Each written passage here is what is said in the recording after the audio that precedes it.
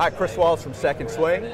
We're at the 2018 PGA Merchandise Show in Orlando with TaylorMade today, talking with Brian Bazzell about metalwoods. Brian, you guys have always been known for rescue clubs. Recent years with M Family, huge in the market with fairway woods as well. Absolutely, yep. With M3, you've got some exciting new technology in both of those products. Yes, we do. So first of all, you look at these M3, the fairway and the rescue here, they look beautiful, right? We've spent every detail to make sure that you fall in love with them even before you hit them. But there's a lot of technology within them. So when you turn it around on both of these clubs, you're going to see that sort of matte silver and gloss back. The fairway wood has the carbon fiber.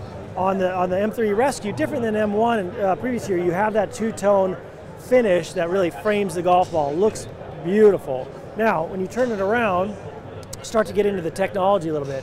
The M3s are really adjustable. You can personalize them. And so some of the improvements are in the ability to get that personalization to a bigger degree. So by using more carbon fiber in the M3 fairway wood, we've actually been able to put 29 grams of mass or weight right here in the sole, so you can get more draw or more fade. And then you have the loft sleeve, plus or minus 2 degrees. Couple clicks, you're going to get dialed in. It's really not that complicated.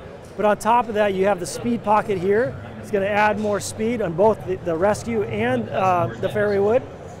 That's going to add speed, drop some spin, and that's a competitive advantage. It started with rocket balls and has continued on in our fairway woods and our rescues. This fairway wood, John Rahm, we were talking about a little bit, on 18 at the stadium course, the playoff. This was the fairway wood he was hitting, and he just hit it on a rope every time. Every time, it was unbelievable. Yeah, so more adjustability, even in the rescue, 30 grams of weight. This is a lot of weight to move around in a small head. You can really get it dialed in. And validating the new technology is how quick your tour players have adopted these clubs. Yeah, no doubt. I mean, we're going to see players playing M3s, M4s, both throughout the drivers and the fairway woods, and even in the hybrids. Yeah. And so we're excited by this year, and hopefully, you guys can check it out at Second Swing. Absolutely, Brian. Great information. We appreciate it. Yeah, thanks.